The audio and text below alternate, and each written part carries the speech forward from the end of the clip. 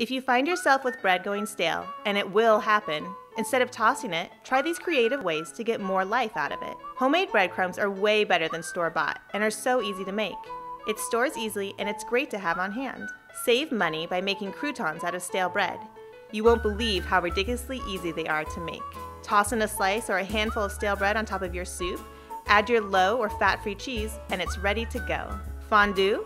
Stale bread is ideal for soaking up the hot, gooey, low and fat-free cheese and ultimately softening up the bread. Meatloaf is arguably one of the best known uses for stale bread. It serves as a perfect binder, holding the meat together while cooking, adds some heft, and absorbs any extra liquid while cooking.